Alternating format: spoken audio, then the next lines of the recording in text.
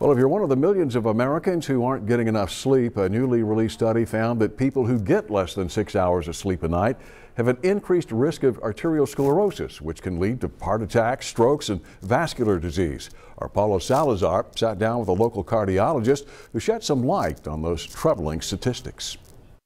This study adds to what we've already known as cardiologists for several years, that it's not only medications that can modify your risk for coronary artery disease or developing atherosclerosis of other arteries of your body. Dr. Travis Taylor is commenting on a recent study by the American College of Cardiology, which states traditional risk factors for cardiovascular disease were also considered.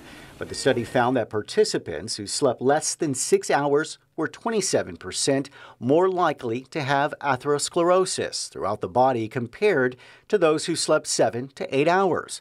Atherosclerosis is the process of fatty buildup in the inner lining of an artery and causes arteries to narrow, weaken, and be less flexible. The buildup is called plaque and reduces the amount of blood and oxygen delivered to vital organs.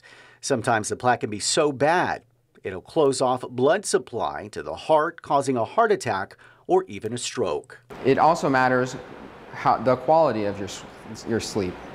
So people that move around a lot at night and have a restless night are more likely to develop atherosclerosis than those that sleep soundly throughout the night. But how do you know if you're at risk? There are many people at risk, particularly those with diabetes, high blood pressure, men that are over the age of 55, women over the age of 65, those that are overweight, and now we know those that do not sleep well at night are at significant risk. There are ways to ensure you don't fall victim and tips to fighting back. Eating a low-fat, particularly low-saturated fat diet, and having a low-sugar diet also will prevent the development of atherosclerosis. Starting an exercise program, as long as it's okay with your doctor, including cardio and weight training, can help prevent atherosclerosis. And also now getting good quality sleep is very important to prevent this disease.